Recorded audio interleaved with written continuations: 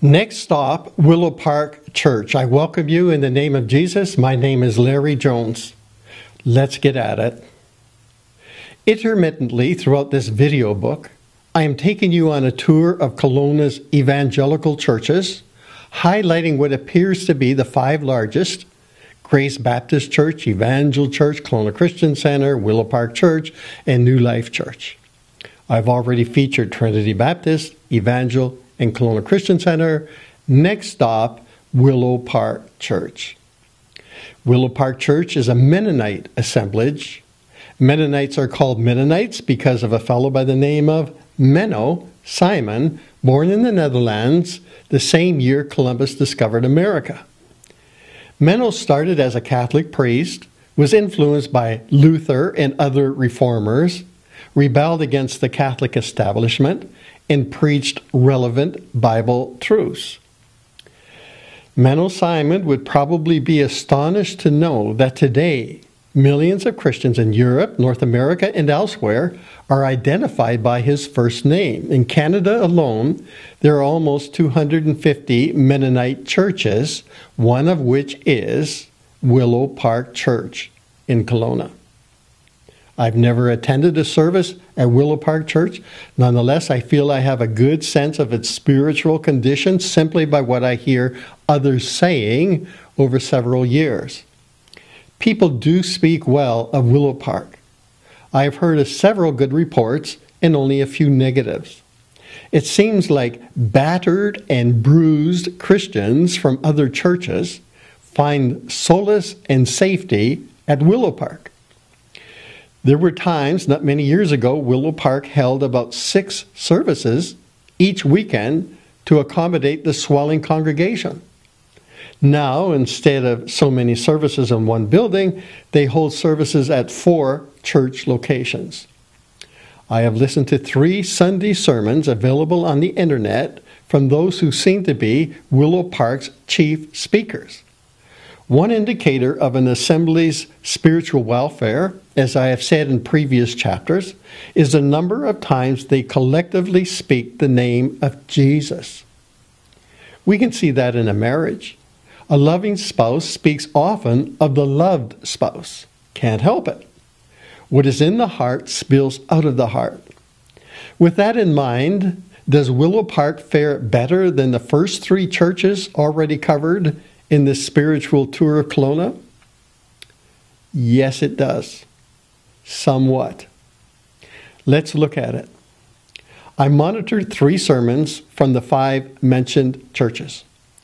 Willow Park pulpit people spoke the name of Jesus 4 times as often as Trinity Baptist, 2.5 times more often than Evangel, and twice as often as Kelowna Christian Center.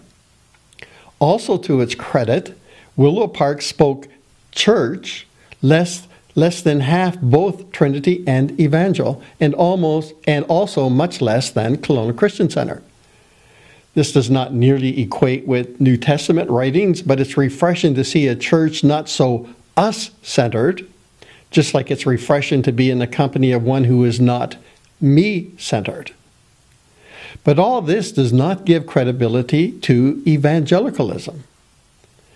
To make that point, we simply look at Catholicism. In Kelowna, there are 5 Roman Catholic churches. If these churches could be graded, we would see that one church ranks higher than the others. Somebody has to be on top. But such a church, though better than the others, is not an endorsement of Catholicism. Likewise, the good proceeding from Willow Park Church and all other evangelical churches in Kelowna and elsewhere is not an endorsement of evangelicalism. Evangelicalism is shamefully and transparently wasteful. Perhaps in Kelowna, this can best be realized by the other 4 evangelical churches within a short distance from Willow Park Church. Let's go for a walk. Willow Park Church fronts onto Highway 33. As we take this stroll down Highway 33, let us consider the great commission the Lord Jesus gave to the apostles and to his church minutes before his ascension into heaven. All authority has been given to me in heaven and on earth.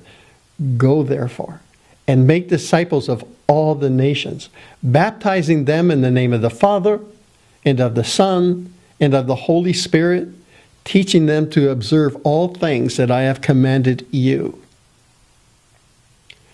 A 7-minute walk takes us to Kelowna Christian Center. A 7-minute walk.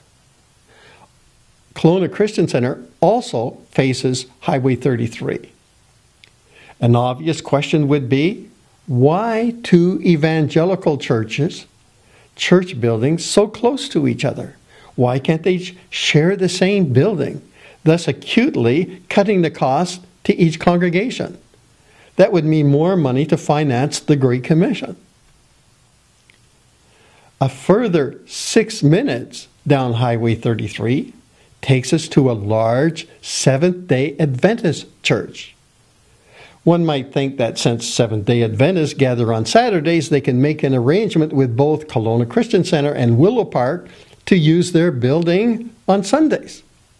Both Willow Park and Kelowna Christian Center could sell their multi-million-dollar properties and invest enormous funds into the Great Commission. Untold multitudes would be reached for Christ. A further 3-minute walk down Highway 33 takes us to a 4th evangelical church.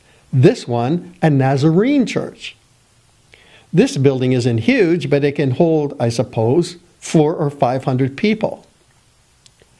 Directly across the road from the Nazarene church is the New Apostolic Church, a smaller church that probably holds a couple of hundred people. This makes it 5 evangelical churches within a 17-minute walk from Willow Park Church. We could all see the oddity and waste of 5 Catholic churches so close together. Why can we not see the oddity and waste of 5 evangelical churches so close together? When walking from Willow Park to Kelowna Christian Center, we pass a McDonald's.